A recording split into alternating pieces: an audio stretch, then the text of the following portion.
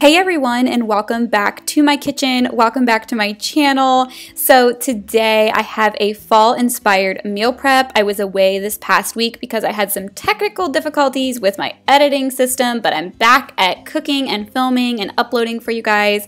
So I am really excited to get all of these great fall recipes out to you, and everything is linked in the description box as usual. And just like my last video, I went ahead and made some fall inspired stickers to show you the recipes that are gluten-free friendly, dairy-free friendly, keto friendly, and family friendly. You guys really seemed to enjoy that in my last video, and it was really helpful to you. So the first recipe that I decided to make was some apple bread, and I was so excited to cook this day just because all of these recipes have great smells and scents that go with them. And so obviously cinnamon and pumpkin pie spice we'll be using today. So one thing that you need to do is roast some pecans to go on top of this bread. And a quick little tip I have for you is to roast them in your air fryer if you have an air fryer. And I just went ahead and put some spray, cooking spray on top of them and put them in the air fryer for a few minutes until they were nice and toasted. And then I went ahead and made a double batch of this, so I actually mixed this recipe up twice. I decided to mix it individually just because it's a whole loaf and I wanted to make sure I wasn't unevenly dumping the batter into the loaf pans, so I mixed it up twice. And this could possibly be gluten-free. I did not try it with gluten-free flour. I did use regular flour, but I do think it could be made gluten-free. So if you try it with gluten-free flour, let me know in the comments. Either way, this recipe was absolutely delicious. My daughters really raved over this, and it turned out really well. I also felt like it didn't go flat like some breads do. It kind of held its shape, and it was nice to just slice up.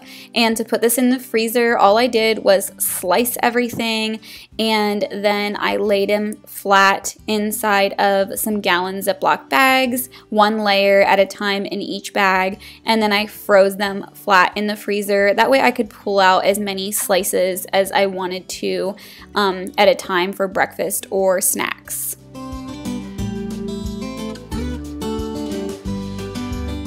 This next recipe was something completely different, a little bit of a wild card, but it is gluten-free and it is dairy-free. I didn't even realize this was a dairy-free recipe until I was editing this and realized that I didn't use regular milk. I did use almond milk. So I just came up with these pumpkin bacon dippers. So basically I just made a great pumpkin pancake recipe, and I did put it inside of a Ziploc bag, which you'll see here in a second. But before I get to that, I did cut my bacon strips in half and fried them.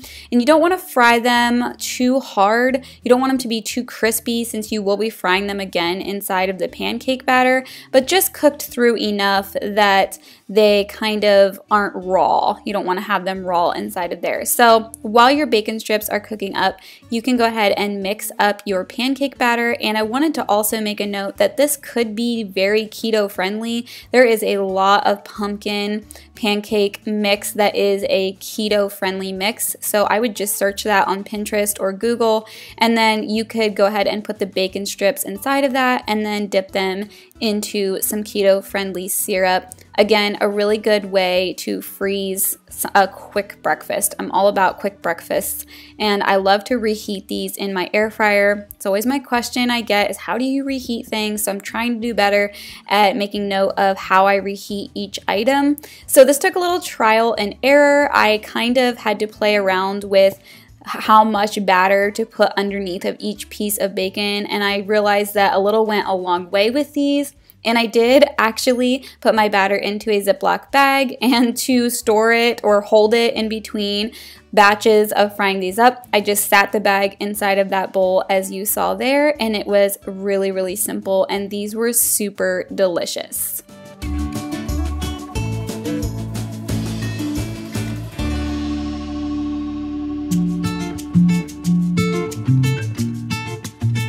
Okay, so this recipe is keto friendly, it's dairy free, gluten free, and your family will love it.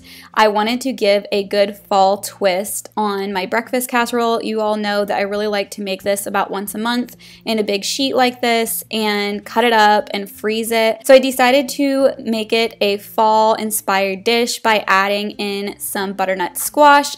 So what I did is I diced it up first. I added a little bit of avocado oil and I put it on a sheet and roasted it before putting it in with the breakfast casserole. Along with that, I did some sweet little peppers. And another little tip is if you have little ones in the house that don't really like peppers and onions, I feel like my girls love these peppers so much better. They're not quite as thick in the skin, and if you cut them in small pieces, they're very unnoticeable. Plus, they give a really good flavor to whatever you're putting them into.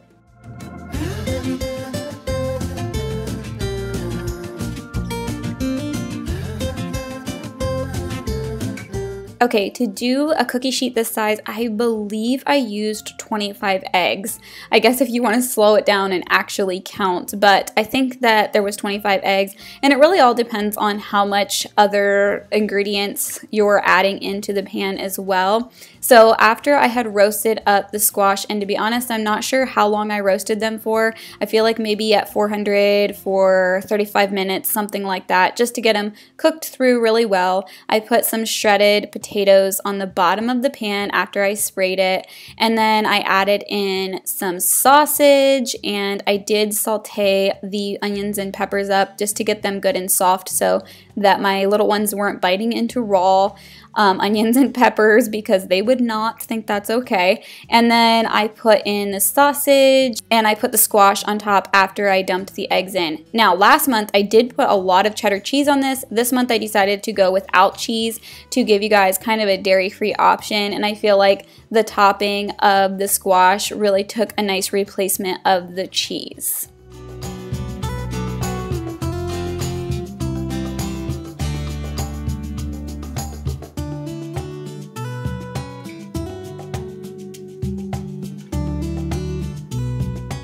After it had cooled, I went ahead and cut it into portion sizes that I wanted. And the nice thing about having those potatoes on the bottom is it helps to keep the little serving sizes together. And then I stored these in gallon bags in the freezer.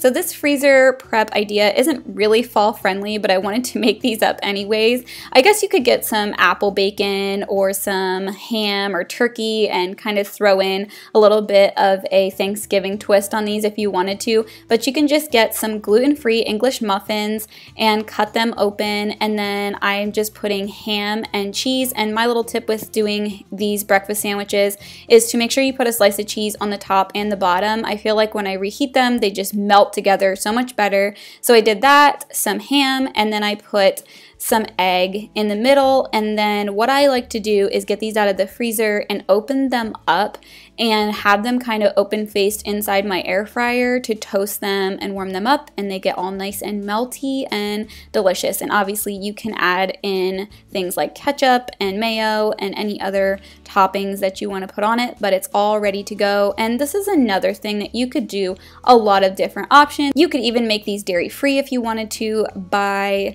doing a cheese substitute or something like that. And then I like to use the press and seal wrap to just wrap them individually so they're easier to grab out of the bag, out of the freezer.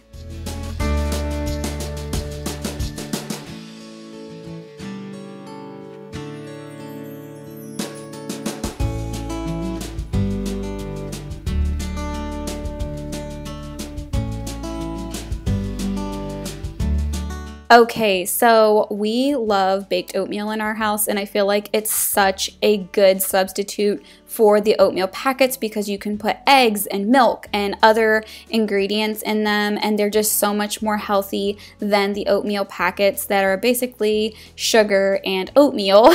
So I did a great pumpkin spice baked oatmeal, and this was a huge winner in our house. Everybody loved it. The recipe is very, very simple. It is gluten-free as long as you use gluten-free oats and gluten-free ingredients, and it is also dairy-free as well. And then I tripled the batch for this pan size. I know that's another question I get a lot, is how many times I multiplied the recipe for that pan size.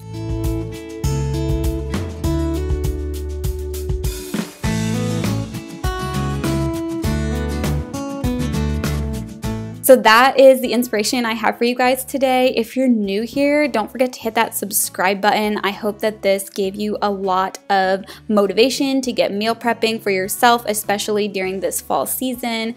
And we really enjoyed these recipes. Don't forget to check out the links in the description box if you're looking for anything that you see in my video. And I will see you guys in my next video.